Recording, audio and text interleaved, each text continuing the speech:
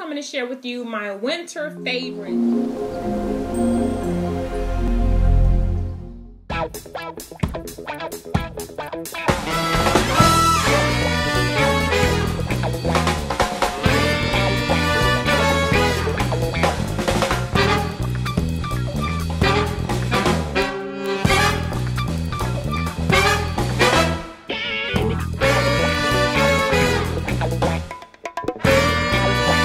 This is Nicole with HelpMamaRemote.com, and today I'm coming to share with you my winter favorites. I don't do favorites that often, so I wanted to come and share with you some of the things that I've really been enjoying during this winter. Some things that's really been making it a little bit simpler for me in my life. These items I have had for quite some time, but you know how sometimes you may stop using some items. You don't use them that much until there are some times that you really need that item and you realize this is really good for me right now at this time. First thing I wanted to share with you are some cooking items that I've been using in the kitchen. You know, I really enjoy cooking for my family. I enjoy trying out new recipes and just being creative in the kitchen. So a lot of the things that I will probably share with you doing my favorites will be a lot of the things I use in the kitchen. The first thing I'm going to share with you is our George Foreman grill. We've had our George Foreman grill maybe 4 years or so. We've had it for a while.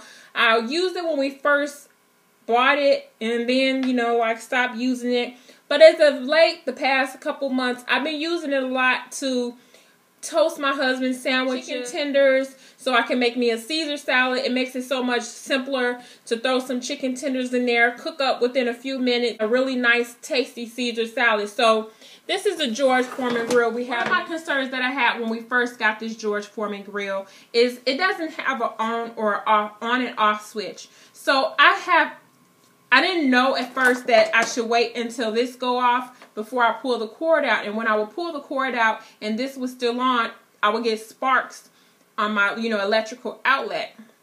So what I started doing was waiting until it went all the way off, and then I will remove it from the electric outlet and I don't get a spark. This has been really helpful when I make my husband sandwiches for lunch. That's one of my first winter favorites. My next winter favorite has been our crock pot. Now, I have 2 crock pots. This one here is a Hamilton Beach. I recently got this one about 2-3 months ago. And this one here has the lid that locks so you can take it on the go with you. However, you can't take this out and lock it. It has to still be inside here in order to lock it. So I've been using this one a lot because, like I said, I have 2 crock pots and I stack them in my cabinet. So this is the one that's on top. So it's not that I have preferential treatment one over the other. My other ones is a Cook's crock pot, and I can't tell the difference. There's nothing that I can see that one cooks better than the other or anything like that. I haven't noticed any of that. I've been doing a lot of crock pot dishes. Days that I want a really nice hearty meal, however, I don't want to spend a lot of time in the kitchen, I'll pull out the crock pot, try out new recipes for, our family. So, like I say, when I want something that's really good, we're going to enjoy our meal, but I don't want to spend time in the kitchen if I have to run and go and do things. If you have any kids in winter sports, the crock pot is awesome because you can put something on before you leave out for a game or an event, and when you come home, you all have dinner ready. Now, there are some meals that I just don't like in a crock pot. I'm not fond of like whole chickens in a crock pot. Some things that, unless I'm going to use it like to make some chicken salad or something like that. There are some things I don't like to cook that long. But however, there are a lot of things that I love in a crock pot. Like my oxtail, I love to cook in my crock pot. The next kitchen item. Now, I recently received this from one of my clients, and this is an electric knife, and I have never had an electric knife. Me and her were talking about, like I said, you see I'm by my husband that large turkey breast for his lunch, and I can slice so thin with a knife, and she was asking me, did I have an electrical knife? I said, no. She said, well, I have an extra one. So she gave me this, and you take the blade for this one. This is a much older one. You take the blade and you put this little They lock in together like that. And then you push the little orange button on the side, slide that in there, and they lock in. And then I put the cord in. So I've been using this, and it has been a lifesaver. Really awesome, quick. I'm able to slice the meat very thin. I can slice vegetables if I want. I've even been slicing bread. So it has been very, very helpful with making my husband sandwiches. And like I say, he really loves the deli meat. But now since I have the electric knife, I can slice his meat much thinner. It gives him the feeling that he is eating meat from the deli. I told her, I said, oh, thank you so much for the knife. She said she hadn't used it in like 15 years. So, whew, that was a blessing. Some other things I've been using a lot in the kitchen. One is this McCormick Gourmet Cedar Plank Salmon. And I picked this up from Costco maybe 2 to 3 months ago. I can't really recall. But as you see, I have been using it a lot. It is so good on salmon. Hands down, it is so good. I use this on my salmon, seasoned it real thoroughly. Now, don't use too much because I have experienced using too much and it's over seasoned. But season my salmon with this, put it on my George Foreman grill. It was so delicious. Now, I have also been using this on chicken, tilapia. What else have I used this on? Shrimp. I mean, just pretty much everything. But this is really good. So my next Costco visit, I will need some more McCormick Cedar Plank Salmon. Another seasoning I've been using a lot are these here seasonings from Aldi. The ranch and the Italian. Now, I've always used these for like putting them on my meat, putting them in my meatloaf, putting it in my lasagna. I have not used this to make a dressing. Never. I have never used this to make a dressing.